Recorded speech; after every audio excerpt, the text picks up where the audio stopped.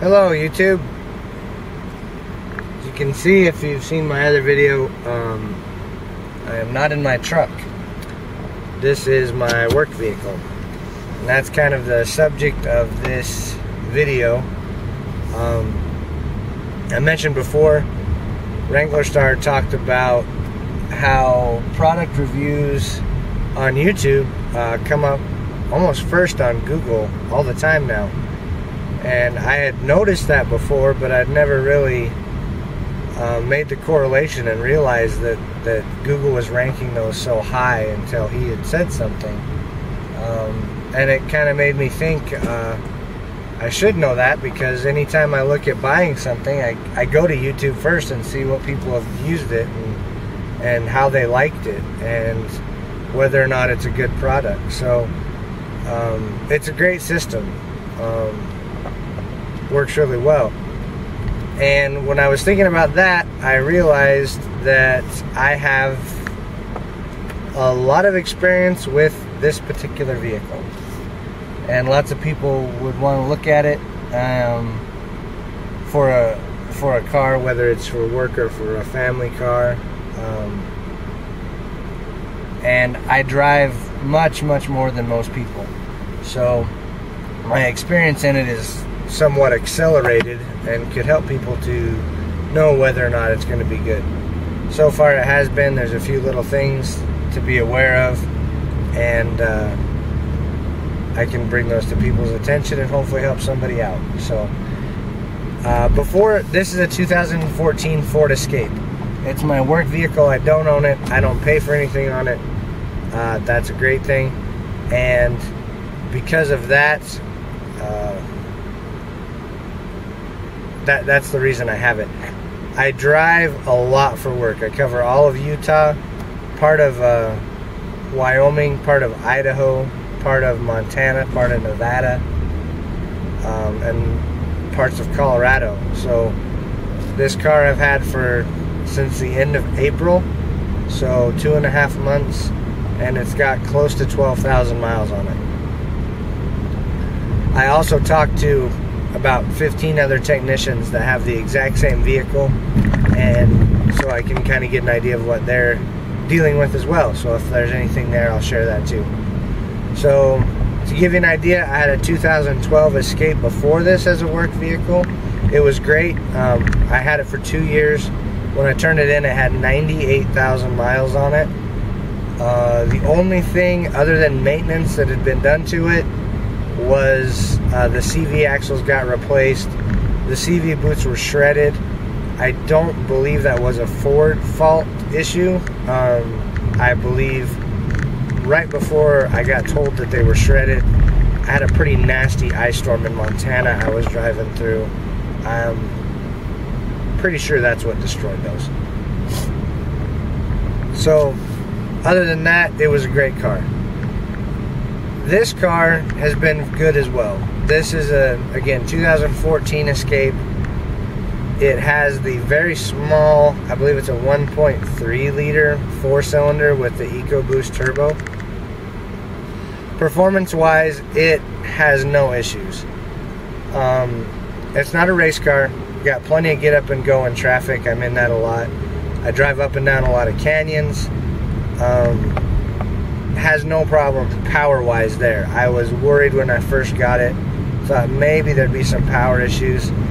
Not at all. Like I said, it's not a sports car. Plenty of power for the size it is. It is 2-wheel drive. It's not all-wheel drive. Power-wise, if you're going up a lot of hills, it has a sport mode, which I've realized helps a lot with that. And so use that. The downsides to it, not so much a downside. One thing to be aware of, over here our regular unleaded gas is 85 octane. Owner's manual says 88 or better. You will notice a significant performance difference between 85 and 88. 85, I average about 23 to 24 miles a gallon, and it drives like kind of sluggish. 88 or better octane, if I'm on the highway I can get 32, average. I've done that over a couple tanks. My mixed driving, 28 to 29 miles per gallon. So it's definitely worth a few extra cents if you have to buy the mid-grade. If you're back east, your regular unleaded is usually 88 anyway, so it's not a problem. The only downside, like I said, that wasn't really a downside, just a note. That's what it's designed for, is the higher octane fuel. So the only downside that I've had so far with this car is the tires that came with it are Continental Contitrax, I believe, and they are terrible. I guess if you live somewhere where you're never going to have wet roads and it's always dry, they may work for you. Out here, it could be sunny in the morning and it could rain quite heavily 3 hours later, and this thing does not have any traction in water with these tires. They want a hydroplane. They're just terrible. Dry traction, they're fine, but I have way too many different driving conditions to have a tire that is this bad when it gets wet. I got it in April, so I have not seen any type of snow or anything like that in it, so it is no issues that I know of there. But as bad as it is in water, I can assume they would be useless in snow. So that's something to be aware of there. Either pay for the upgraded tires if you need them, or get all seasons as soon as you get the car, because they're terrible. I drive so much that before winter hits, I'm assuming I'll have new ones, so I'm not too worried about it. That's the only real downside to this car so far. I'll do an update pretty much every time I get an oil change, so probably about every month and a half, 2 months. This goes about 9,000 miles between oil changes, so there's a little bit of a gap there, just to kind of give everybody an update if there's any issues, or if everything's still going great, or anything like that. If there's any questions you have that you want me to look for, put them in the comments and I'll do so. And we'll go from there. I do have there are 2 recalls that came out for this. The first one being the doors do not have a lock pin right here on any of them. There's an indicator on the dash that tells you whether they're locked or not. And somehow the way the doors line up, there's some issue where if you push on them, the door might open. I haven't had an issue, so I'm just going to wait till I get in to get an oil change to have them check that recall. The other is not a total recall. There's a saying for you.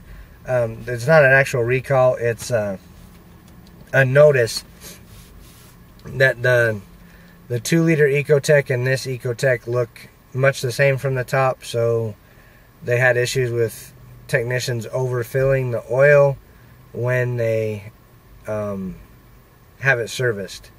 So they want you to bring it in so they can put a special dipstick in it and put a label on the top of the engine cover to really make it known that this is the smaller model motor.